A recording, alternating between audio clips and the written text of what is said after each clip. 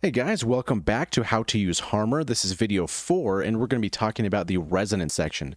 So kind of take what you learned from the filtering section, and it's very related to the resonance, but this resonance module, or whatever you want to call it, in this synth is fantastic, and there's a lot of different options that aren't really available to most synths. So let's go to a default patch here, and let's kind of dive into it. So we have a crude low pass, that's fine. Let's kind of drag this here a little bit. And let's bring our resonance kind of a little annoying, exaggerated, so we can kind of see what's going on. So we have all these different kinds of resonance types. So if we go to classic, we kind of just see our regular resonance there. And it also has a width, as this bandwidth had as well here. So we can really tighten that, that resonance peak right there to how we want it. So let's put that back to default. That's kind of just what that does if you were kind of curious. And let's go through some other one of these. So Cuberdon, I think that's how you say it. Let's put this up, kind of annoying here. And really pay attention to the brightness of it, because that's really what we're kind of looking at here. And then next up we have Pedestal, which is a little bit thicker, it kind of looks like here. Has its own unique sound to that. Then we have Sledge Hat. And these are kind of very similar, but also slightly different. So it's kind of like the different low passes, if you think of it in that sense. They're pretty much the same thing, but also slightly different, and they can work in different ways depending on what you need. Then we have Wide Bump here, which is pretty self-explanatory. Gives it a wide bump. That's why it's probably called that. Then we got Double Cone. This one's cool.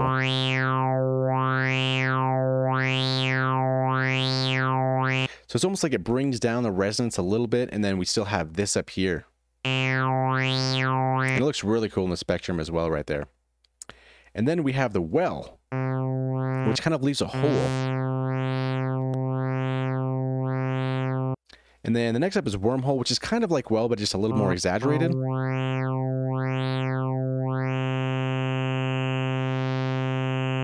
And then if we're ever curious, like, oh, okay, what exactly is that affecting? Then we can also play with the resonance knob.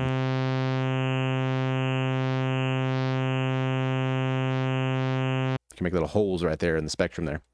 Then we got the low pass. Now, for one of the very, very cool features of this resonance is this. So if we click on classic, which we're just a classic resonance peak, let's tighten this up a little bit so you can really see what's going on here. So that should be pretty obvious where the resonance peak is. So now with this OFS, this is offset.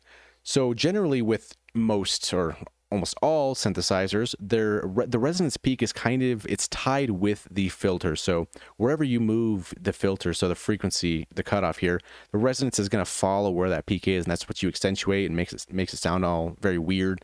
So if you crank it up and you do like those types of effects, it's generally always attached to where that is. Because you see right here, the cutoff, you see this this resonance is always going to be following that. But the very cool part is with this offset, we can actually change where that is. So if we move this over here now we're moving this whole resonance all the way wherever we really want it to.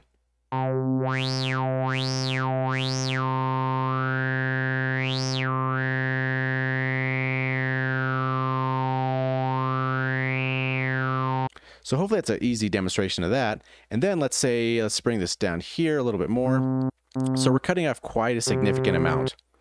What happens if we go all the way up here and then we pass this section where our oscillator would be? Then you have another tab here that's called Osc. So you have basically a second oscillator. And if we turn that up,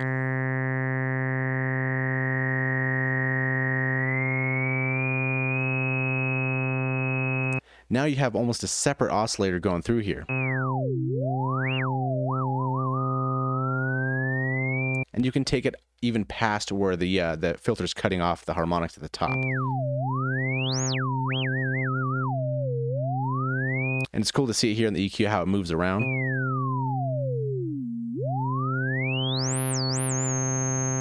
And this is basically the volume for that. I'm not going to turn it up all the way because it might hurt your ears, but feel free to play with that if you'd like to, and just don't hurt yourself. Turn down the volume just a little bit before you get to that. Okay, so that's pretty much what that thing does here. So let's reset everything back to default here again. Now, a couple things we want to go through is we have the Octave and Hertz thing again. And basically, the difference is the octave is going to sound a little bit more concentrated, where the resonance is, and the Hertz is going to be a little bit less concentrated.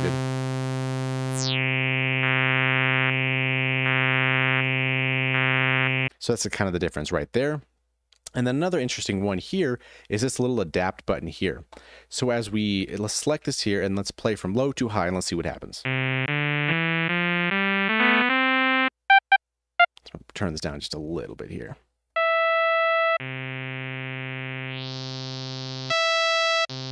So as you can see, as we get lower down on the notes,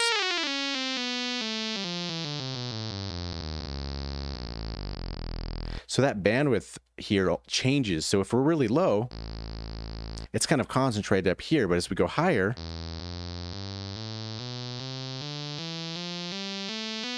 that width starts increasing there. So an interesting button to play with. If you need it, it's there for you.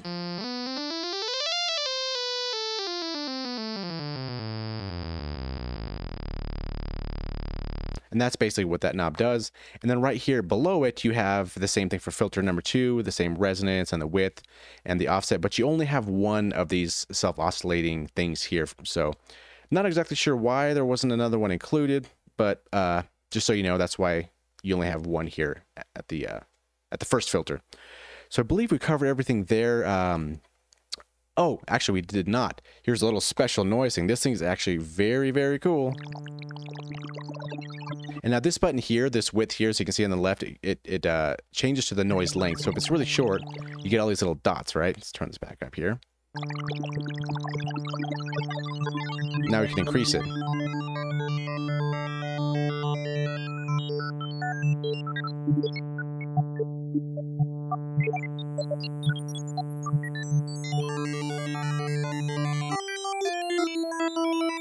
And it's such a weird effect. Maybe it might be cool to put on the octave version here on our pitch. Almost sounds very robotic and weird.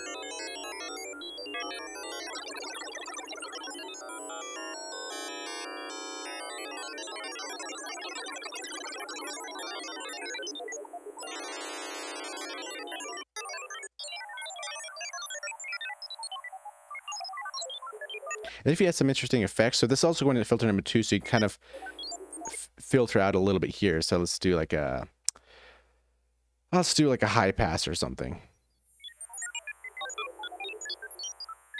or even a phaser.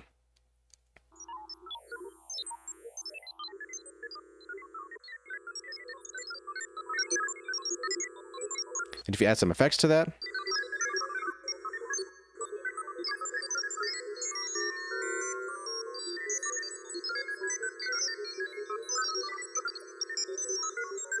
and a lot of this is just kind of messing around, playing with different knobs, and kind of just seeing what you come up with.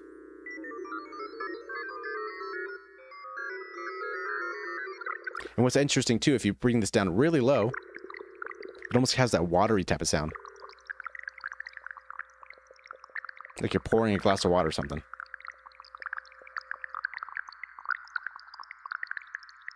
Very strange effects. Put some unison on that.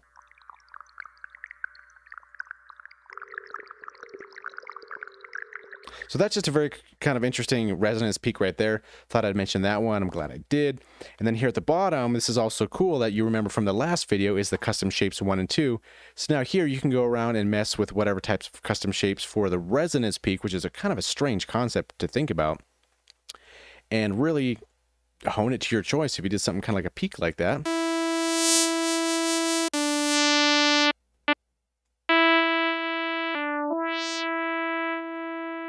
Tied up that width a little bit.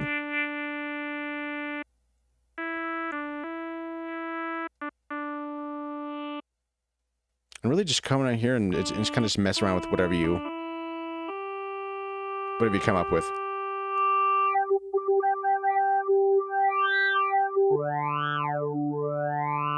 It almost has that formant type of sound to it.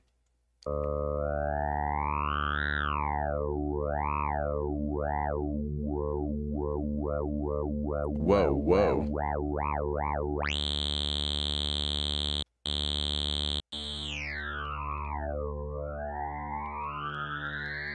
So just with an easy saw wave, a little bit of a custom shape, some unison here, and then a little bit of FX. Let's turn that on, see what that sounds like.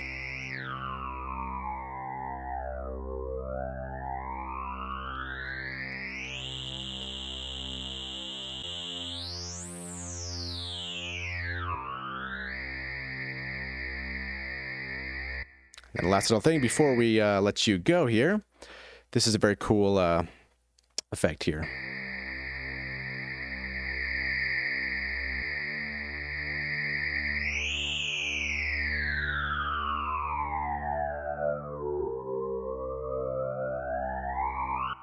Let's add some delay to that.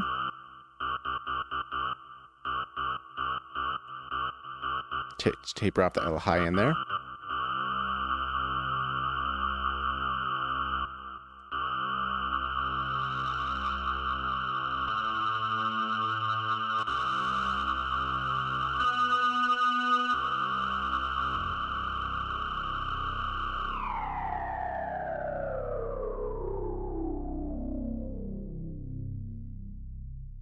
And hopefully you guys learned something. If you did, or if you liked the video, please leave a thumbs up and a comment and let me know.